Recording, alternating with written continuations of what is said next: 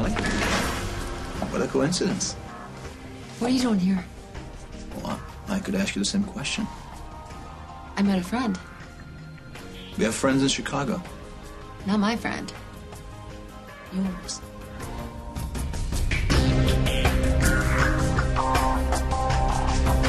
I don't have any friends in Chicago. He's not from here. He's from Kentucky. And he says he knows you real well. Now, didn't anyone ever tell you not to stick your nose where it doesn't belong? Maybe more times than I can remember, actually. Yeah. Well, this time you might want to take it seriously, Molly.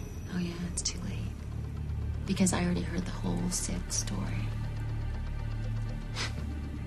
I don't know what you're talking about. No? Well, your buddy, Officer Grady, knows exactly what I'm talking about. And he told me how desperate you were to marry Lily. He said you paid him to hide the DNA evidence proving that Holden was still alive. That's crazy. Speaking of crazy, I bet you panicked big time when Meg found out what you'd done. Yeah, she's been telling the truth all along about you, hasn't she? You can think whatever you want. You know what I think? I think that you paid that sleazeball Sharky to make everyone continue to think that Meg's a nutcase, yeah. You know, you can't prove any of this. Watch me. Let go! Molly, I'm telling you don't want to do this. Oh, yeah? Are you kidding me? I can't wait to do this. I'm warning you. If the truth comes out, it will ruin your life. My life? I think you've got that backwards. No, I don't. You can threaten me all you want, but the truth will come out. I'm telling you, Molly, that would be a big mistake. Yeah, certainly would ruin things for you, Damian, wouldn't it? And for you. Oh, I don't think so. Listen to me, Molly. When Brady told me the DNA from the crash was in Holden's, I didn't think it meant it was alive. I thought it meant he'd been thrown from the car as it went over the ravine, or that maybe he had died before the crash. Yeah, well, too bad for you. You were wrong on both counts. I didn't tell Lily about the DNA because I wanted to spare her the pain of false hope. Right.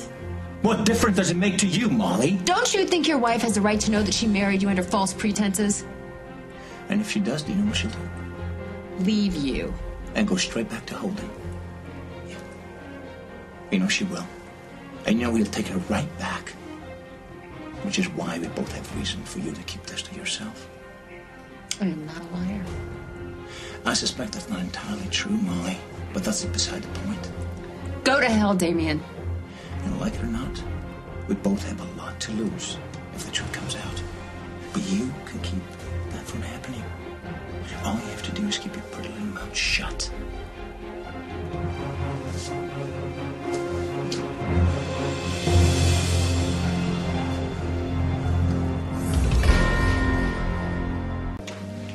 Hey. Hey. I've been trying to call you. Why didn't you pick up? I was with Grady. All this time? Yeah. So what did you get out of him? It's complicated. What happened? Did he try and kiss you again? No. No, he didn't touch me. Well, that's good, because I have to tell you, made me a little bit jealous. Does that mean you like me? I think it's a little bit more than that.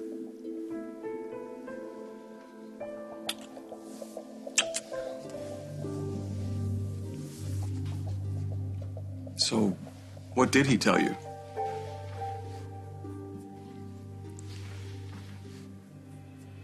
Nothing. I thought that getting him all drunk and worked up would get him to talk, but it didn't. I don't believe this. I thought we had it all nailed down. So did I. I'm really sorry. You know what? You don't have to be sorry. You don't have to apologize. It's okay. I will never forget what you did for my sister and for me. I wanted to help you. I really